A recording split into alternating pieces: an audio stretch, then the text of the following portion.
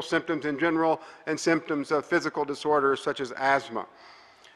So let me start with a short presentation on attention deficit disorder biological bases.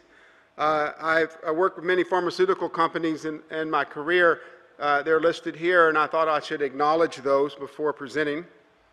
The biological basis of ADHD is something that I would like to discuss with respect to these questions about definition and assessment, the neurochemistry and the neuroanatomy of the disorder, and possible causes of deficits that we've identified with neurochemistry and neuroanatomy, genetic and environmental causes, which will be addressed by Max and Bruce. One of the important things that I think is evolving is the definition of the phenotype, the ADHD phenotype. One question that will be a major question in the revision of DSM-4 as it goes towards DSM-5 will be whether a categorical definition or a dimensional definition might be best. This is an example with the 18 symptoms listed of a categorical definition, where one asks whether a child is qualitatively different and has impairment associated with these symptoms, which of course you cannot read, but I hope you can read in your handout. A similar description, well, this is an example of one question where it is negatively stated, does a child fail to pay attention? This is a dimensional reformulation of the 18 items of ADHD. And instead of asking whether a child has a problem with each symptom, one asks how a symptom is manifested in the child with respect to the whole population, not just the population with impairment. So how does the child pay close attention, which might be above average or below average? This is a description in the population of what you would have from a dimensional description of ADHD. A description of the child with respect to all children, rather than severity of the psychopathology in those children with a categorical diagnosis. Recently, a twin study, was published in Europe based on the categorical, on the left, evaluation with the Achenbach teacher behavior checklist of psychopathology, and the strengths and weaknesses of ADHD and normal behavior, or the SWAN rating scale on the right, which gives a normal distribution with a dimensional assessment of ADHD.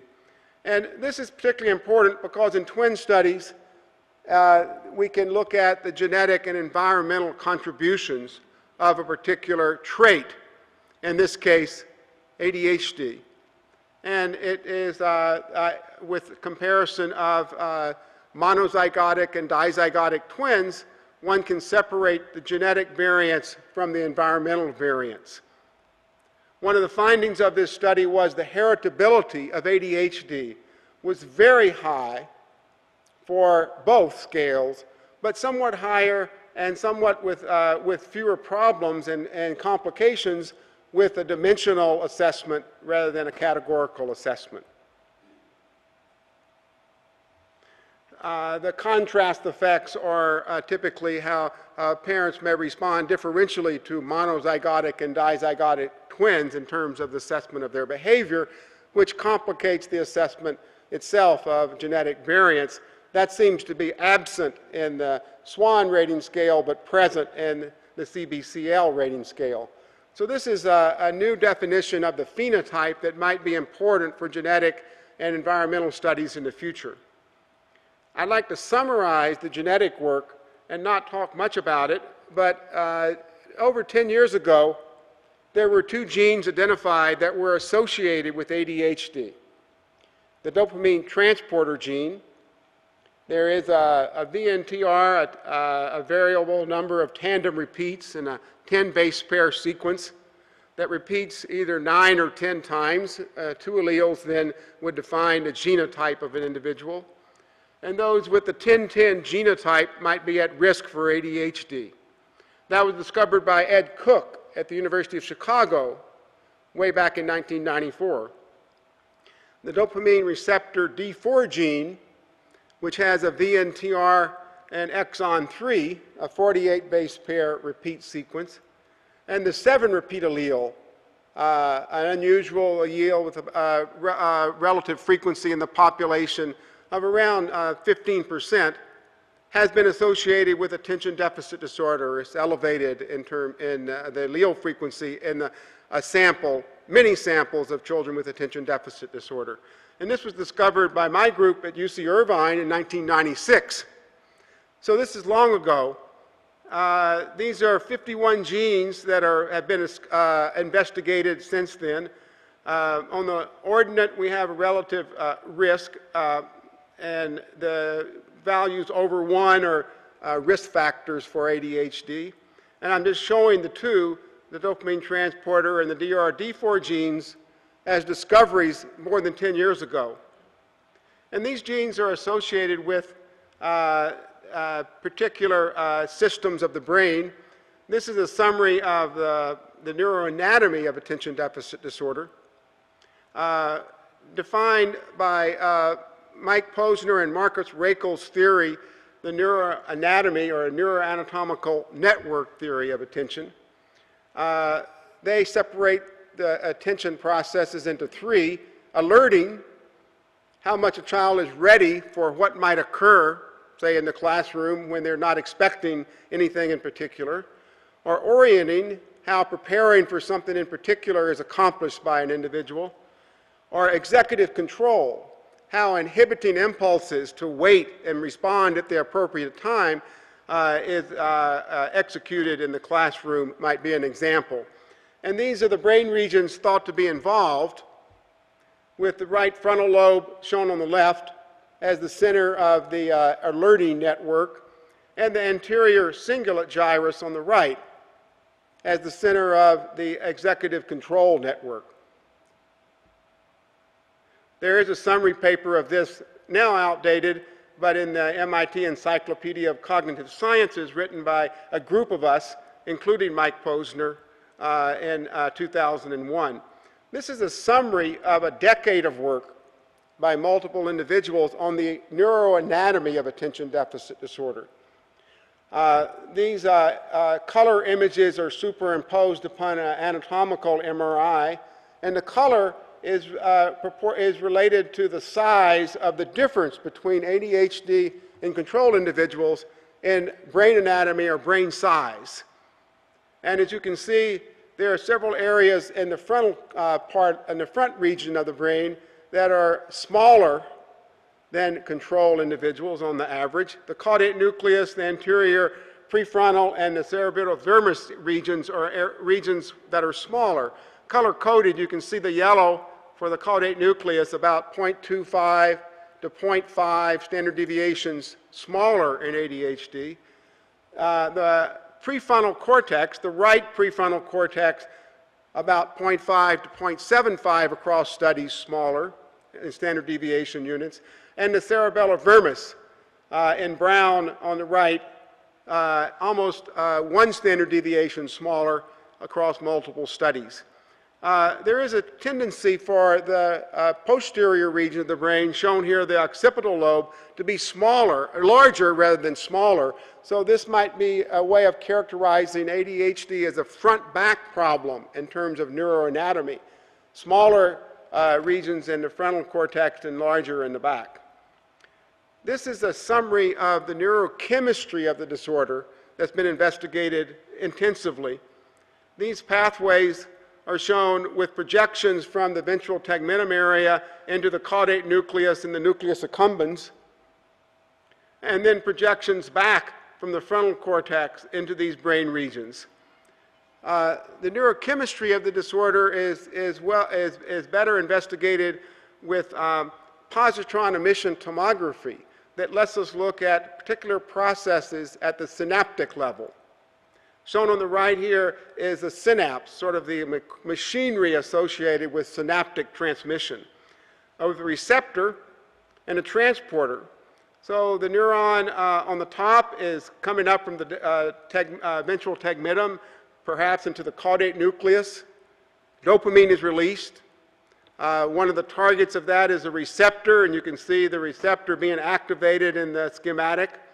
But as dopamine's in the synapse, an active process of reuptake by the transporter occurs. So dopamine is attached to the transporter and recycled, and the signal is shut off. So we've been studying these two processes, the receptor and the transporter, with positron emission tomography to see if we can determine what some synaptic mechanisms might be altered in ADHD. In both the caudate nucleus, and as I will show you today, actually the first time I presented on this, on the nucleus accumbens. This is the way we do this work. I identify the patients with ADHD in Irvine, California. Jeff Newcorn identifies patients in New York City. Scott Collins identifies patients in North Carolina at Duke University. And we send all of these individuals, untreated adults with ADHD. It's important that they're untreated so we can study the disorder rather than alterations in the brain associated with the treatment of the disorder. But we evaluate ADHD untreated or stimulant-naive patients at Brookhaven National Laboratory. This is Dr. Volko, who directs this program with Joanna Fowler, and an ancient PET scanner and the back with the person's head inside. And we're injecting here a radioligand into the person's bloodstream to detect where it goes in terms of brain processes that we label with different radioligands. Here is the way we do that. This is the synaptic connection in the middle.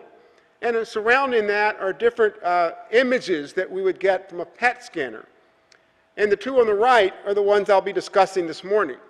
At the top, the transporter, which is labeled by attaching a carbon-11 to one molecule to a tracer that is sensitive and attaches to the transporter in the brain.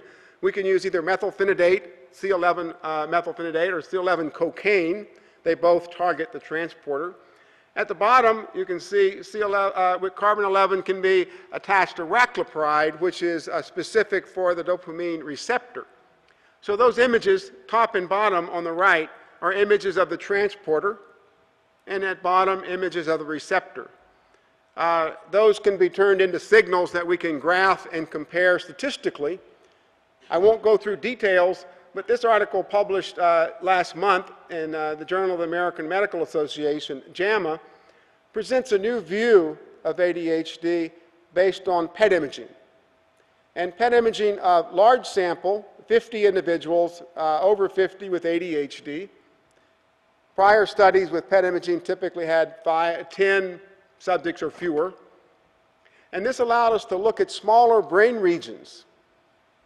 And in particular, we used a radioligand for the transporter and for the receptor. Here is a schematic on the right, the transporter on the left, the transporter at the top and the receptor at the bottom. Again, the schematic of a synapse. And those signals, the intensity of the color that you see there, which is proportional to the radioactivity at in those brain regions, as the radioligand is attaching to the transporter at the top or the receptor at the bottom, are turned into signals. And we look then at the activity here of the caudate nucleus, shown in blue, or of the nucleus accumbens, shown in pink. These are three different views of the brain. What we found was very intriguing. The usual finding is that the caudate nucleus, the center of the attentional network, has lower dopaminergic activity, measured by both transporter and receptor. And we did find that with a significant difference, as you can see on the top for the receptor and the bottom for the transporter. But we also found the same difference, a deficit in the nucleus accumbens, which is the center of a network associated with motivation or interest rather than attention or ability. So the accumbens we're calling the interest center of the brain, and the caudate we're calling the attention center of a network in the brain associated with ADHD. Based on this work, our next phase of research is to consider whether we should relabel a component of ADHD as an interest deficit disorder rather than attention deficit disorder. And what I will do is stop now and turn this over to Max and to Bruce to talk about new discoveries in genetics and new discoveries in environmental exposures that are associated with ADHD. So I've summarized 2 decades of work in neuropsychology. Weaknesses in alerting and executive control have been documented. Neuroanatomy, smaller sizes in a few brain regions. Neurochemistry, deficits in one particular neurotransmitter system, dopamine, and many others probably, but this is the one that has received most attention. And neurogenetics with those genes evaluated. What has happened over the last decade since the dopamine transporter and the DRD4 genes were discovered was genome-wide association studies have been performed to try to discover new genes. And what is perplexing is that nothing else has been discovered over the last decade or so of an associated gene that we didn't know about from a candidate hypothesis that has been discovered yet and associated with ADHD. Max will tell you more. He will tell you about his work with linkage analysis that has made a grand discovery of the lateral 3 that is associated with ADHD from linkage studies rather than association studies. And Bruce will tell you about some exposure to tobacco smoke that might actually predispose, because of exposure during fetal development, predispose the brain to develop in a way that then will manifest ADHD later in life in childhood. And he has an early study of interaction of the dopamine transporter gene with exposure to tobacco smoke during pregnancy, the study here by Kahn et al. In 2003, and he'll give you an update on genetic and environmental interactions as they might contribute to attention deficit disorder.